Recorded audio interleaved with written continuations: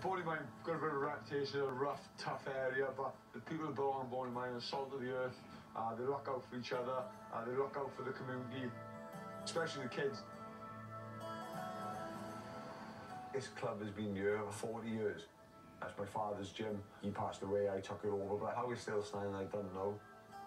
We've had numerous champions, like British champions, Welsh champions, only been one world champion. But it's just been a great gym.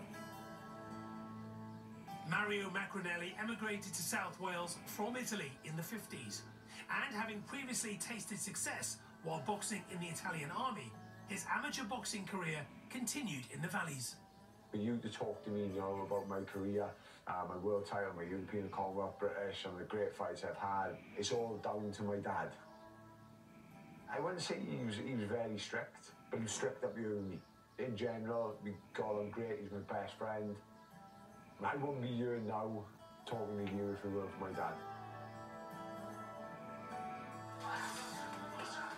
You do get them days where you don't want to train, you don't want to go to the gym, and what I found out over the years is the days you don't want to do something, you end up having your best workout because you soldier on, you get through it, and it makes you feel good.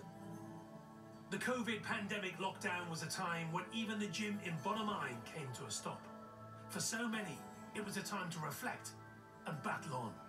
It started off and I run to the top of the hill, got to the top, so chuffed I got to the top, put a little jokey video out to my followers on Twitter, a bit of motivation. I can't say the words of what I said, but they loved it, and it just stemmed from there, and I've been pretty much doing one ever since. Morning guys, cold one this morning, days I guess, really test your willpower to see. I started having messages thanking me for getting them off their backsides. Some of the messages I was having about people who are alcoholics and being in bed for days, they haven't left their house, and they generally moved me, and I started doing that every day through lockdown, something different every day. Get out, do some exercise, and just make yourself feel good.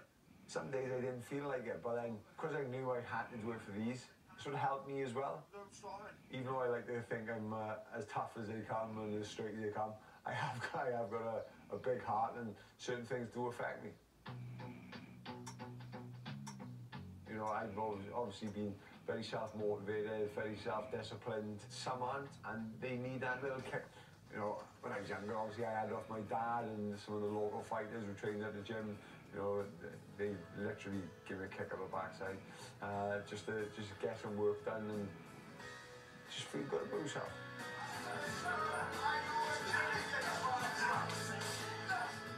I actually find helping these kids just as rewarding as when I was fighting. If they want anyone to talk to, if they got money problems, problems with sexuality, problems with family, problems at school, they can talk to me and we can help them as much as we can. And a couple have come to me, and a couple had said a few things to me, so they do know I'm there for them. I don't care if they turn out to be top fighters. I just want them to turn out to be top young men, young women. They all see me training hard and they think I've got no problems. Everyone's got problems. Everyone suffers. It's okay to talk to people.